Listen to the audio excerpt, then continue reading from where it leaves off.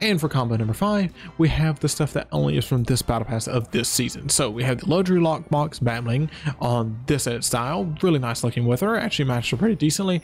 We have the void black slasher, I like the way this looks. We have the wraith wings, which really matches with her very nicely.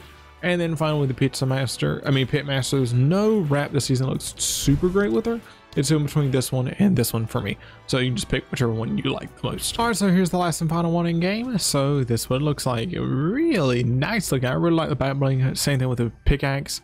Like I said, I'm in between this and that the snow stealth for being the best back bling, but I think I gotta go snow stealth. Anyway, here's the wrap. Really nice looking. Like I said, I mean, it's okay. It's not the greatest, but like I said, I mean, this is the only thing I had. And this is probably the best flyer to use, in my opinion.